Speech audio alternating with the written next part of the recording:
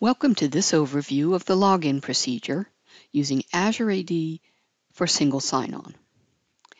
In this video, we'll see what the authentication and authorization procedures look like when ThingWorx is configured for single sign-on using Azure AD.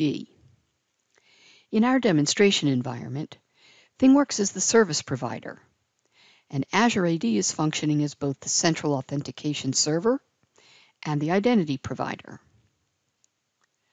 For authorization purposes, we'll use a dummy application as the resource provider, which will simply return an image. Now let's start the login process.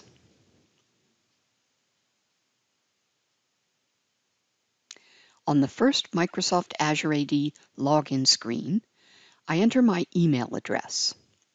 Because Azure AD is connected to my organization's Active Directory, when I click Next, Azure AD will redirect me to the organization's login page.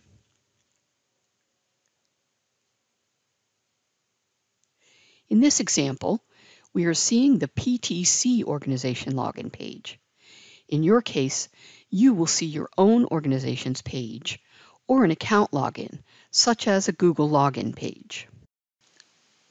I'll enter my organization login credentials and click Sign In.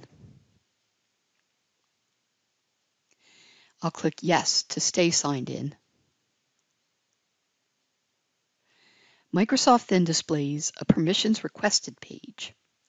This page is prompting me to grant permissions so that ThingWorx can access information from the resource provider. I must accept the request in order for ThingWorx to access data from the resource provider. When I click Accept, I will land on a default mashup, which in this case contains the image fetched from the dummy resource provider application. This shows that my login has been authenticated successfully and I'm authorized to access the resource provider. Now I'll log in again, but this time as an administrator, so we can look at the design behind the scenes. I'll enter my administrator user credentials.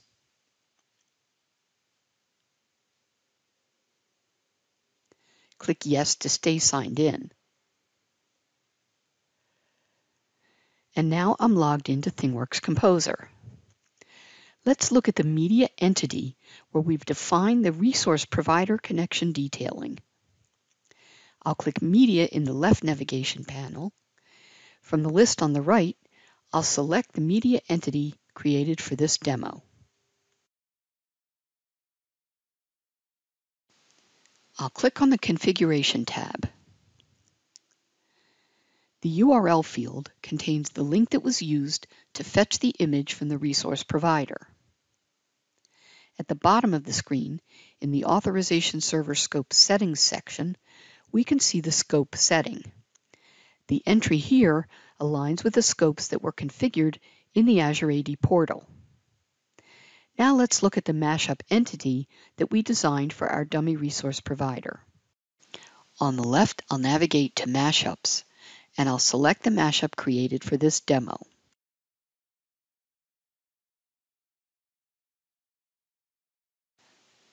This view shows the mashup on the Design tab in Composer. You can see the embedded image that was displayed previously. I'll click View Mashup so that we can see a preview of the page. And here you can see the mashup with the embedded image as it appears when it's fetched from the resource provider. This concludes our demonstration. For more information and additional videos, see the PTC Identity and Access Management Help Center at the URL shown on the screen. Thanks for watching this demonstration of the login process with Azure AD.